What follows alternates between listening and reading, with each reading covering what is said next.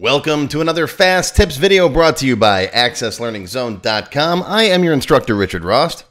In today's video, I'm going to show you how to disable automatic record save in Microsoft Access. This is something I get asked once in a while. People say, well, I open up a record and I make some changes to it, either intentionally, accidentally, whatever. And then if I close the form or I, leave the record, those changes get saved. And that's the way that Access is designed to behave. Any changes that you make, they will be saved to the table as soon as you either close the form or move to a different record. Some people, however, don't like that option. They want it to act more like Microsoft Word, where if you make a change to a document and you close the document, it prompts you and says, do you want to save this record? Now, Access doesn't have this functionality built in, but with a little bit of programming, we can add it. We'll make a little pop-up that says, save changes, are you sure? We'll give them three options. They can save the changes and continue, either move to a different record or close it. No will equal abort the changes, meaning don't save what I just typed in. Or cancel means I didn't mean to leave the record or close the form, just cancel it and put me right back into editing it. So we'll do all three of those. We'll start off simple though. Now this is a developer level video, which means we're going to need a little bit of VBA programming. Don't be scared though. If you've never done any VBA programming before, go watch this video. It's about 20 minutes long. It teaches you everything you need to know. Then go watch this video on if-then statements. We're going to use one of these. You'll need to know how the MsgBox works. Now, normally you can just use MsgBox to prompt a user that's, give them a message and say, okay, but you can actually use MsgBox to get response back, yes or no. All right, so go watch this. And finally, go watch my video on before update. This is an event that runs before changes are saved to the table. And there's a before update event for both a control, like a text box, and for the form itself that says before all of these changes that you entered are committed to the table, you can do something. And that something will be prompt the user, are you sure? Now, these are all free videos. They're on my website. They're on my YouTube channel. Go watch them if you don't know any of this stuff. And then come on back and we'll go through it. Okay, so we have to put this code in whatever form you want this behavior in. So let's go to the customer form. We're going to right-click, go to Design View, bring up the Forms Properties by double-clicking right there on that little box, and then go to the Events tab. Find the Before Update event. This event will run before the form is updated. In other words, you can type in whatever changes you want into whatever fields you want on this record, and then before you either move to a different record or close the form, it's going to prompt you, are you sure? And that's what we're going to do. So click on the ... right there. That'll open up your VB editor.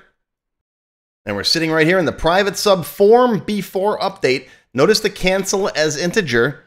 One of the major benefits of before update is that it can be canceled before the changes are committed, as opposed to after update. After update takes place after the record has been saved to the table.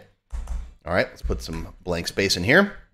I'm going to dim a variable called response, and I'm just going to leave it like that. It's going to be declared as a variant. Technically, MsgBox returns an integer, but that doesn't matter. You don't have to give it a type. That's fine, okay? And we're going to say response equals MsgBox save changes. Are you sure? Okay, and then we're going to say comma, VB yes, no, cancel. You could do VB yes, no, but I like to include cancel on there because sometimes users aren't sure and they see a pop-up and they're like, oh, what do I do? And their first instinct is just to hit cancel. And if they hit cancel, it just puts them right back where they were. Okay, so that's, unless they're not thinking, then okay. And then, of course, a title if you want, save changes is fine. Okay, now, so MsgBox is going to pop up. It's going to say save changes. Are you sure? The user is going to see three buttons, VB yes, VB no, and VB cancel. All right, yes, no, and cancel. Now, let's do the simple one first. We're going to say if response is anything other than VB yes, then cancel equals true, and then it'll exit out because there's nothing else after that. You can put an exit sub in there if you want to. In fact, at this point, you could just do that. All right, so they're going to be asked if they want to cancel. If they say anything other than yes, or save changes, excuse me. If they say anything other than yes, it'll cancel and exit out and put them right back where they were. I can't talk today. All right, save that. Come back over here. Let's close it down. Open it up. Now, if I don't make any changes to anything, it behaves as normal, right? But if I come in here and try to change this back to Richard, and I can make other changes too, okay? Now, if I try to leave the record or close the form, it says, save changes, are you sure? If I'm not sure, and I hit no or cancel, it just leaves me right there. Okay? Try to leave, hit cancel or no. But if I try to leave and I say yes, it does. It moves to the next record, and it commits those changes. See that? Okay? Now, let's add a third level in here. All right? I might want to save changes yes, and also move to the next record. I might want to say no, which will mean don't save those changes, but continue on to the next record. Kind of like an abort, right? And the third option, cancel, will do what we just saw, where it'll cancel those changes and leave me there sitting on my still being edited record. So what I'm going to do is I'm going to put right here in the prompt, I'm going to put what is going to happen so the user knows, right? Yes equals save changes, right? No is going to be equal to abort changes. And I'll continue this on to the next line. And we'll say cancel equals continue editing. Okay. All right. Now we have to take all three of those options into consideration. So I'm going to say if response equals VB yes, then that means yes, I want to save the changes. So cancel equals false. Else if. All right. Oh, one word. Else if. All right. Oop, yep, that's one word, but I got to put the rest of the stuff there. Okay. So if it's yes, cancel is false. We're not going to cancel. We're going to save those changes. Okay. Otherwise, if response equals VB no, then, okay, cancel is also false. But in this particular case, I want to undo the changes. Okay, so forget what I just typed in. So type in me.undo. That undoes any changes that you just made to that record and puts things back where they were when you first started editing. Okay, otherwise cancel equals true. That's the cancel option. And if you want to make these a little more visible, right? Yes, no, and cancel. Okay, so if they say yes, cancel is false, so go ahead and save your changes, move on. If I say no, cancel is also false, but undo the changes and move on. And if I do hit cancel, then cancel is true, meaning I want to stay here without saving anything. Save it, give it a quick debug compile. Come back out, meow, close it, open it up. All right, let me put me back to where I was. Okay, and I'm going to move to the next record. Do I want to save changes? Yeah, okay, save it. All right, go back. Okay, all right, it saved it. Let me make a change here. I'll become Richard Rosty. Move to another record. This time I'm going to abort the changes. I'm going to say no. It didn't cancel, but if you go back, it undid the change. See that? All right, and finally, the third option, cancel, and it leaves you right where you were. And now you can hit escape if you want to. Okay, pretty cool, right?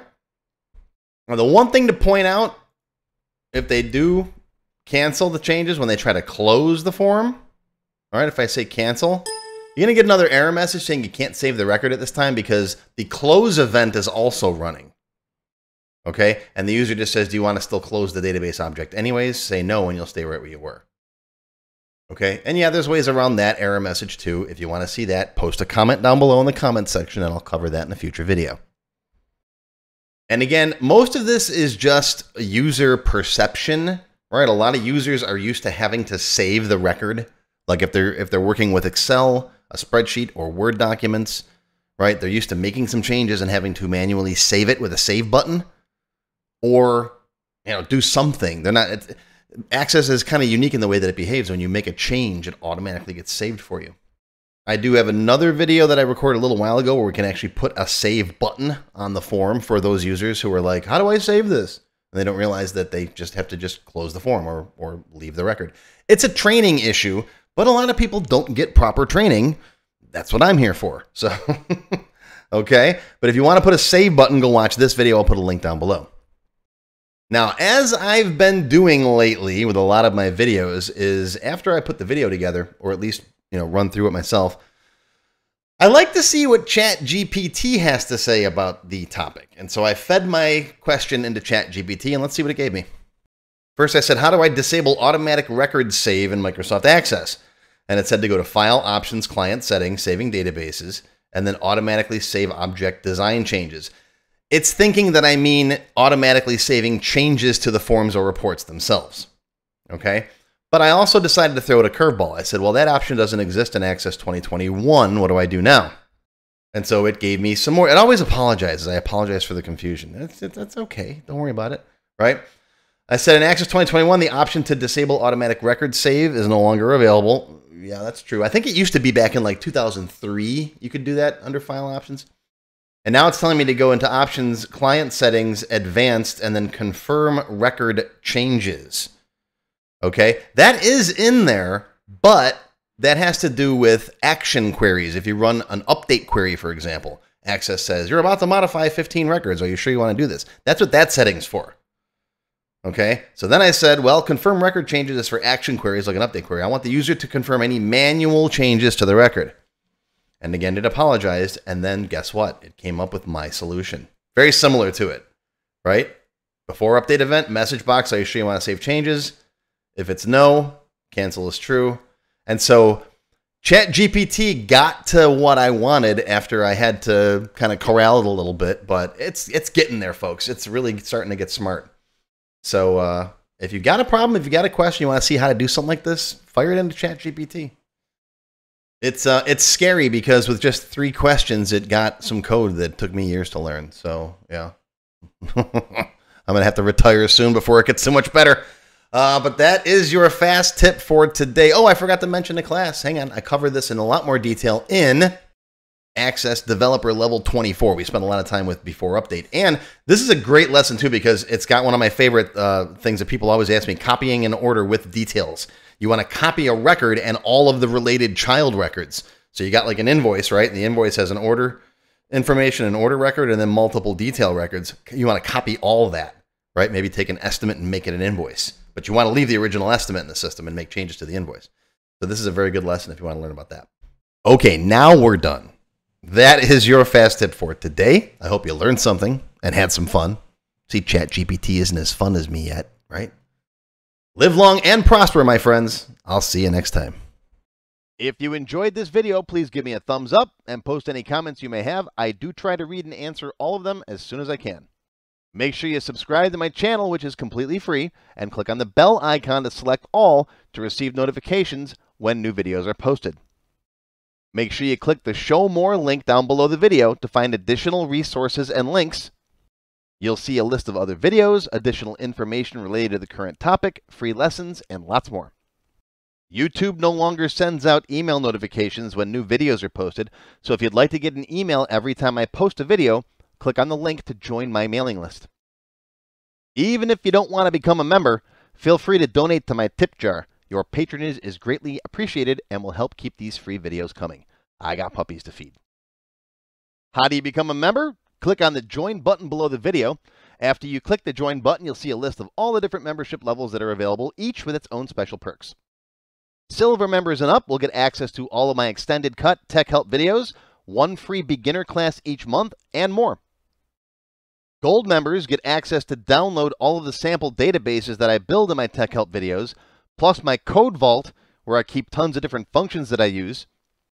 You'll also get a higher priority if you decide to submit any tech help questions to me, and you'll get 1 free expert class each month after you finish the beginner series. Platinum members get all the previous perks, plus even higher priority for tech help questions, access to all of my full beginner courses for every subject, and 1 free developer class each month after you finish the expert classes. These are the full-length courses found on my website, not just for Access too. I also teach Word, Excel, Visual Basic, and lots more. You can now become a Diamond sponsor and have your name or company name listed on a sponsors page that will be shown in each video as long as you're a sponsor. You'll get a shout out in the video and a link to your website or product in the text below the video and on my website. But don't worry, these free tech help videos are going to keep coming. As long as you keep watching them, I'll keep making more, and they'll always be free. Now, if you have not yet tried my free Access Level 1 course, check it out now. It covers all the basics of Microsoft Access. It's over 4 hours long, and I just updated it for 2021. You can find it on my website or on my YouTube channel. I'll include a link below that you can click on. And also, if you like Level 1, Level 2 is just $1. Yep, that's all, $1, and it's free for all members of my YouTube channel at any level, even supporters. Want to have your question answered in a video just like this one? Visit my tech help page on my website. You can send me your question there. While you're on my site, feel free to stop by the Access Forum. Lots of good conversations happening there. Be sure to follow my blog, find me on Twitter, and of course, YouTube. Once again, my name is Richard Ross. Thank you for watching this tech help video brought to you by accesslearningzone.com. I hope you enjoyed this video and that you learned something today. I'll see you again soon.